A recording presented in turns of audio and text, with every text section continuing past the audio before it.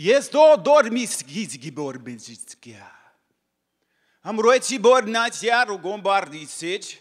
Am boci meni gardo I sedo no mori fori pucideo.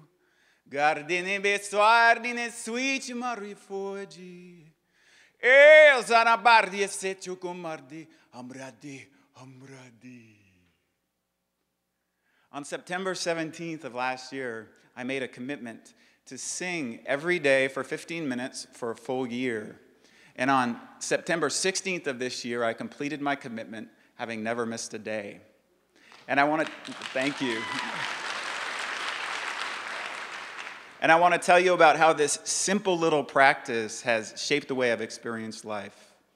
This 15 minutes turned into an hour when I started blogging about it, and I really wondered whether I could fit it in my day. But here's what happened. It was like my whole concept of time turned inside out. It was like instead of wedging something in, this practice became like a generational center of my day. It was like a fire that the rest of the day gathered around. And even on my busiest days of the year, somehow time stepped aside to accommodate the practice. It was fun to know that wherever I was in the world, I would need to sing. I would need to find a way. So I sang on the plane crossing the international date line with a blanket over my head while people around me slept.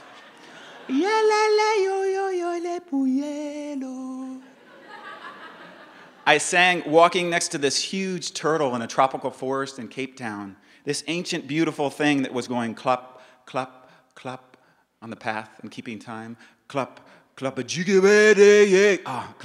clup, jamale, layo. And I sang in the Little India section of Singapore, where I could hear calls to prayer from a nearby mosque.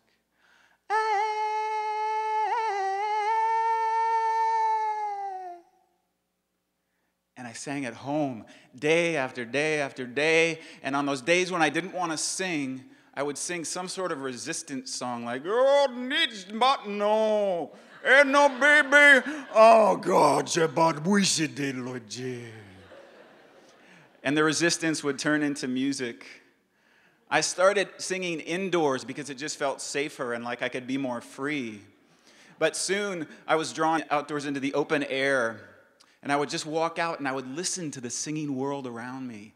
I would hear squirrels on a fence, crick, crick, crick, crick, crick, shimmering leaves, a weed eater down the block. And I'd listen to this chorus of the moment that was happening and I'd find my part in it.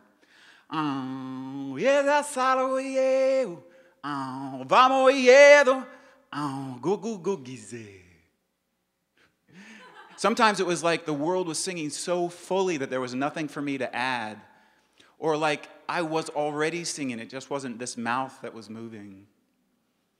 So what did I sing? Well, it wasn't songs as you might think of them. It was more whatever showed up when I opened my mouth. And sometimes that was words, but more often it was just sounds and made up languages. So I'd go like this. I'd hit the timer, beep, open my mouth.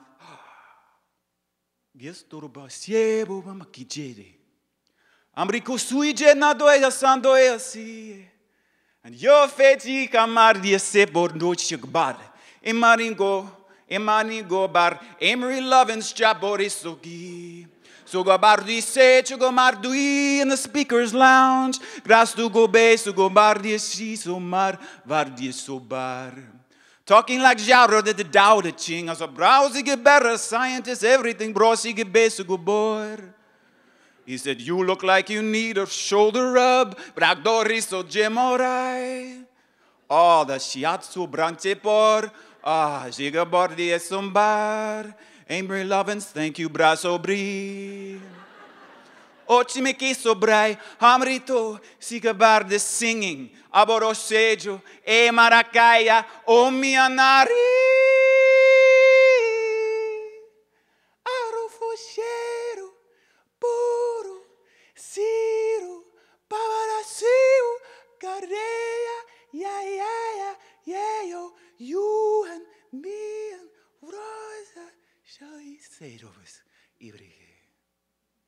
You know, the most amazing aspect, thank you. The most amazing aspect of this year's singing was it was like I got to travel every day into the world beneath words. This is the world of color, of light, of vibration, of motion. It's a world that has no borders, no countries, and for me it feels like swimming.